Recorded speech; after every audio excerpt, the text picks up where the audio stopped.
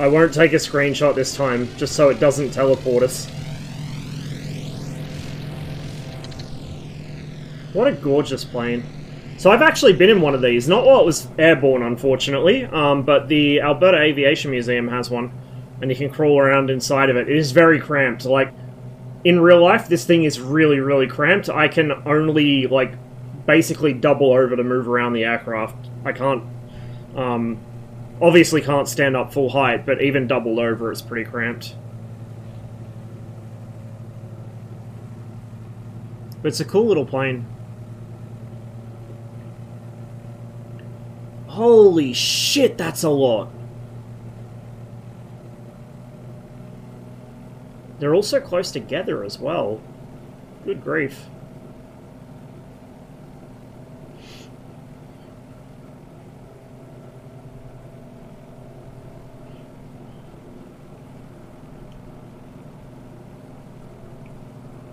Now here's the fucking million-dollar question. What's the collision geometry on those wind turbines like? Do I dare fly low near them? I'm not sure if this is auto-gen. This might be... yeah, this might be Wheel Up VFR. So I've got an add-on that adds things like wind turbines, chimneys, towers, whatever. So it's entirely possible it's added these. It does conflict with other sceneries in places, but I don't think I have any other sceneries for this area, so shouldn't conflict.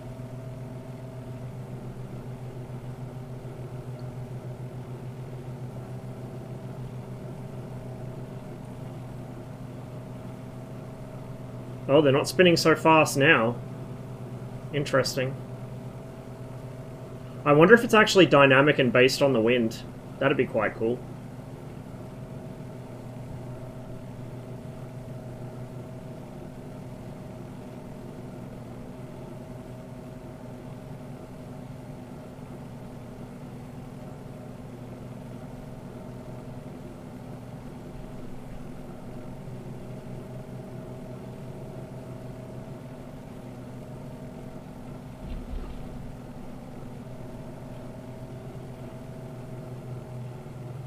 Casual aerobatics in a fucking non-aerobatics rated vintage aircraft.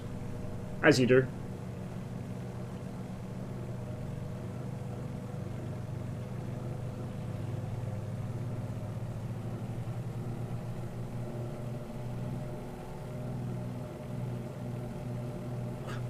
Good song for it too. Oh, there's even more! Bruh, there's so many.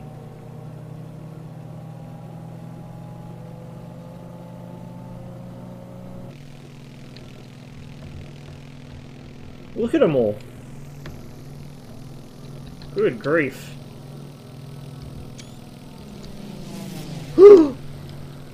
That sounded fucking awesome. Please do that again.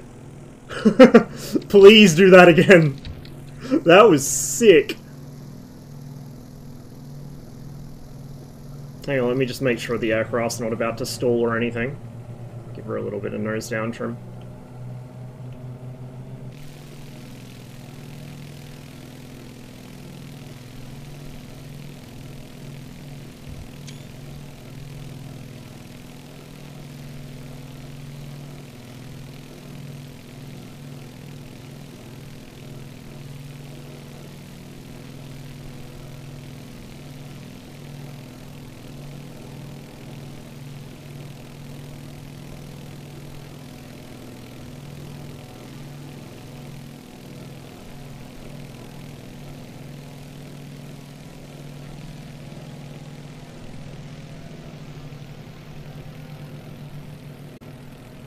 That's cool as fuck.